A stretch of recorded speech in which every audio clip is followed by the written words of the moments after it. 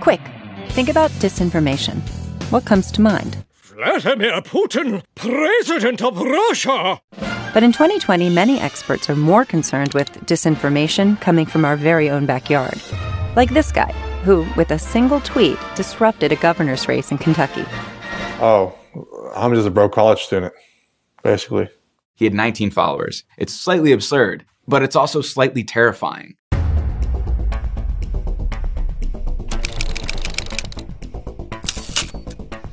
What makes disinformation truly dangerous is that it doesn't need to hack into the actual infrastructure of an election. It only needs to hack the brains of voters. A seed of doubt is sowed into the democratic process of elections. People just don't trust the process anymore. The purpose is to confuse people, to cause chaos and to cause division. The hope with disinformation is that a country will kind of fall in on itself. And the coronavirus pandemic has made things even worse. To understand how we got here, we have to go to a key battleground in this election, one that has no state boundary: the internet. Remember the internet in 2016? The year that gave us these. Damn, Daniel! What steps will your energy policy take to meet our energy needs? Well, it also gave us a flood of election disinformation created by a Russian troll factory, aka a Kremlin-linked company called the Internet Research Agency. It was essentially a grey office building in St. Petersburg in Russia. This is Claire Wardle. She's a disinformation expert and educator. People were paid to sit all day pretending to be Americans, creating social posts and memes and videos and pushing that out. They could just throw spaghetti at the wall. Many of the posts didn't succeed, but other things really did. Russians developed a simple but effective playbook. They basically inflamed existing American divisions. A lot of these accounts actually got in the hundreds of thousands of followers. By the end of the 2016 election, Russian trolls could reach millions of Americans through their social media accounts. Crucially, what they managed to do was use online disinformation to organize dozens of real-life political rallies. Attendees had no idea they'd been set up by Russians. This was one of them, filmed by a Houston TV station. I'm in downtown Houston, right by the Islamic Dawah Center. There's protests going on both sides of the street.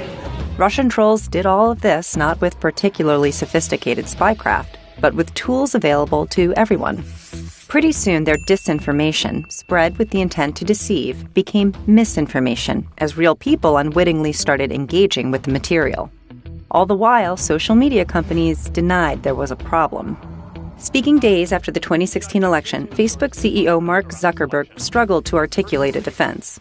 I think the idea that fake news on Facebook, of which it's a very small amount of the content, influence the election in any way, I think is a pretty crazy idea. In the years since, there has been a slow recognition. We didn't take a broad enough view of our responsibility, and that was a big mistake. And it was my mistake, and I'm sorry. We found ourselves unprepared and ill-equipped for the immensity of the problems that we've acknowledged, and we take the full responsibility to fix it. Some lessons were learned. The companies have been a lot tougher on election misinformation, especially when they can tie it to foreign interference. But those policies aren't applied in the same way when the source of the misinformation is within U.S. borders. In certain cases, like with an unsubstantiated New York Post report, some platforms have taken drastic measures to restrict access and face charges of censorship. But generally, the platforms try to avoid being seen as arbiters of truth. When it comes to domestic and homegrown misinformation, social media companies still do err on the side of free speech. So in the last 4 years, America's election disinformation problem didn't go away. It evolved. Unfortunately, the landscape looks and feels very different now because you've got all sorts of actors using the platforms in the ways that we learned the Russians did in 2016. And we see that playbook being used by political operatives in the US, and we see that same playbook being used by individuals in their basements who are angry and frustrated with life. Sometimes it's just one guy sending one tweet from hundreds of miles away. That actually happened in 2019 in Kentucky.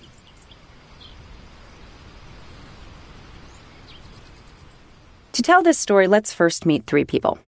The New York Times reporter who covered the Kentucky election. My name is Nick Corsnady. The election administrator. My name is Jared Deering. And the internet troll. I am Overlord Kraken 1. We're not showing his face and only using his first name because he says he's afraid for his safety.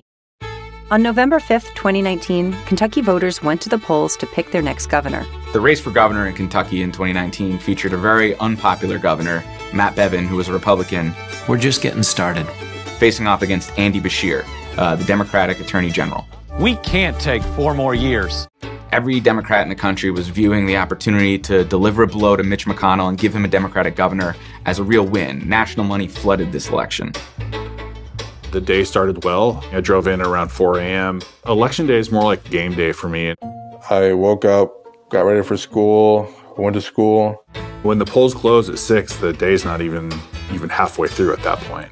I got on Twitter and I saw that the Kentucky election was going on, and then I saw that the race was very close.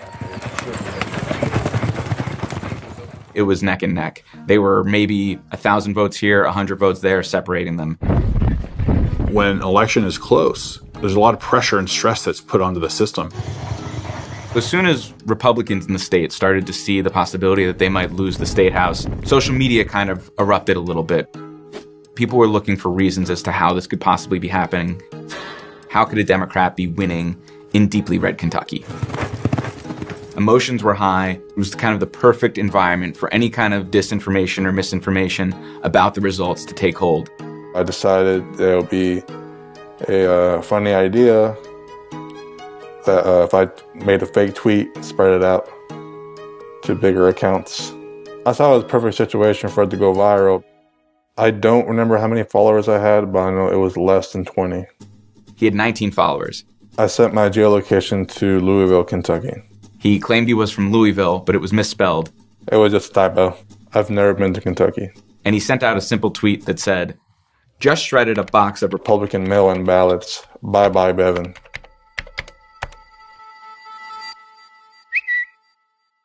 There's so many checks and balances that we've built into the system over the past decades that, we kind of know where all the ballots are at all times. So this is obviously a false claim. I've never seen a mail-in ballot. I probably never will know what their intentions were. All I really wanted to do was just get a few reactions out of some boomers. Irresponsible, frustrating, damaging, not helpful. I just thought it was funny. So Kentucky election officials found this tweet about an hour after polls closed, and they immediately notified Twitter. And like that, the tweet was gone. But the story didn't end there. It had actually just begun.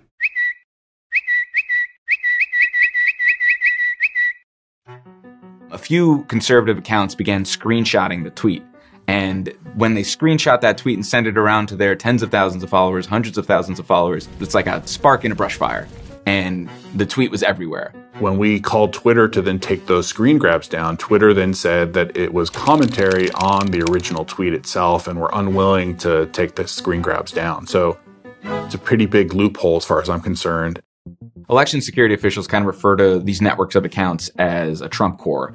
And what they do is they wait until there's a debate or a discussion or a controversy, and they will immediately go to the conservative side and amplify it. Throughout the evening, a single atom of disinformation opened the door for more stories that muddied the waters in an already close election. While this was happening, it was now reaching a pretty broad narrative. It wasn't only restricted to the conservative internet. There were normal voters who were seeing this. There was news outlets who were seeing this. At the end of the night, Matt Bevin, who was trailing behind his opponent by just 5,000 votes, contested the results. There have been more than a few irregularities. He didn't offer any evidence. He didn't say what those irregularities were, but it was because of those irregularities that he requested a recanvass of all of the vote. Bevin never specifically mentioned the tweet, but it was one of the most viral pieces of disinformation raising doubts about the election. Bevin basically refused to concede and left the election in question. My intention was never for it to get as big as it did, but I guess it was a lot easier than I thought. For the next few days, talks of election fraud hurting Bevin kept going. There was a time in the middle there where there was a lot of squish. Both sides had the opportunity to create their own narrative, and unfortunately, part of that narrative was being driven by misinformation. Bevin's supporters staged a press conference alleging fraud, but again offered no evidence.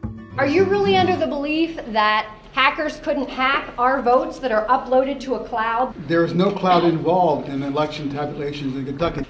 Eventually, after recanvassing of the results concluded 9 days later, Bevin conceded the race. We're going to have a change in the governorship based on the vote of the people. Andy Beshear is now the governor of Kentucky. But it's hard to remove the various claims casting doubt on the election once they're out there. Videos alleging fraud in Kentucky's governor's race are still gaining more views and comments. Fast forward to 2020. I don't think the question of misinformation is whether it's going to happen. It will happen. Election officials across the country are gearing up for a difficult fight against disinformation ahead of the election, like in Michigan. We anticipate challenges coming from multiple different angles, whether they come from the White House, whether they come from foreign entities, whether they come from social media voices. And Colorado. We really need federal leadership. There's bills just sitting in the House and in the Senate that are never going to get heard, never going to get their chance. And meanwhile, our democracy is under attack. After countless investigations, hearings, and public grillings of social media executives over the past 4 years, the U.S. is still ill-equipped to deal with the problem. I feel like the analogy here is, someone taking a bucket of water and throwing it in the ocean. Election officials are competing on social media against people with larger followings, like President Donald Trump himself. President Trump has used his Twitter account and his Facebook account to spread falsehoods about voting. In 2020, President Trump has tweeted election misinformation or claims about rigged elections about 120 times. Twitter has put warnings on some of President Trump's tweets, and Facebook has added labels that direct people to accurate election information. There really isn't a uniform policy that they apply evenly across the different social media companies. It's pretty depressing to sit where we sit right now heading into this election. We have failed to do enough to secure the election in a way that we needed to. On top of that, the COVID-19 pandemic is making the misinformation problem even worse. For example, the pandemic has forced many states to expand vote by mail on a large scale for the first time. And that's resulted in a surge in false or misleading claims about mail-in voting, according to media insights company Signal Labs. Of the 13.4 million mentions of vote by mail between January and September, nearly 1/4 were likely misinformation.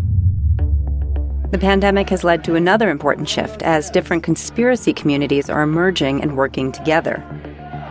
Here's a look at how domestic misinformation gained more reach on Facebook during a single month this summer. These are groups that are prone to share misinformation about the election. These are anti-mask groups that tend to share content like this. Then there are the QAnon groups, a pro-Trump conspiracy group that promotes, among other things, the false idea that America is controlled by a cabal of globalist pedophiles. Facebook says all QAnon accounts would be banned on its platforms. But what we found is these seemingly disparate conspiracy groups are increasingly connected by cross-posting the same content, forming a huge tent conspiracy. For example, this piece of disinformation claiming that Barack Obama created Antifa was shared in all 3 types of communities. A lot of people who will believe that the coronavirus is a hoax will also believe that the elections process is not to be trusted. The theme here is that more and more Americans feel like they cannot trust institutions. And that could have serious consequences around Election Day. What that does is that'll create a big uncertainty and allow any bad actors to spread more disinformation in an already charged electorate.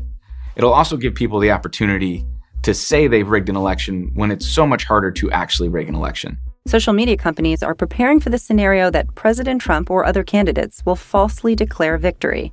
Or worse, where the losing candidate refuses to concede and claims election fraud. The 2019 Kentucky election avoided that, but the 2020 presidential election may not. If we were to insert President Trump and months of undermining the electoral process into the Kentucky election, there probably would have been even more users who believed Overlord Kraken 1's tweet that he shredded ballots. It could have gone from thousands to millions.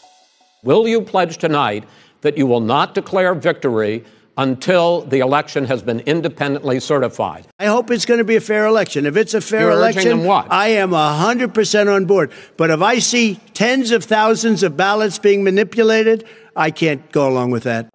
It's something we've never seen before, and it sets a runway for the kind of disinformation that has disrupted other elections to really take off at a level we've never seen. I'm Isabel Neo, one of the producers of this episode. There's a lot going on in this election, and we want to make sure we take a deep dive into the major issues. Check out the other episodes of Stressed Election. We cover voting rights, voting technology, and vote by mail.